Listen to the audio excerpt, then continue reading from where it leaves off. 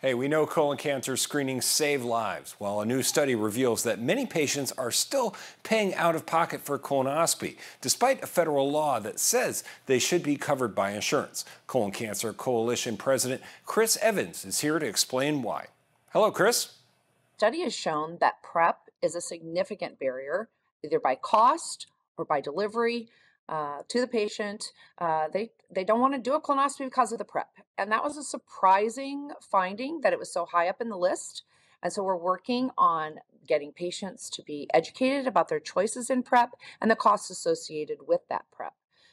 There are very common 4-liter preps. There's a newer, very good tasting low volume prep, and there's also pills. So people need to know that they should ask for a prescription prep and that it should be covered by their insurance, or they should find out how much it actually costs them.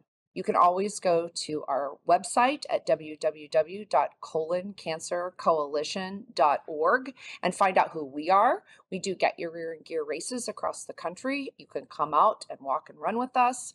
All money raised stays local to get people screened.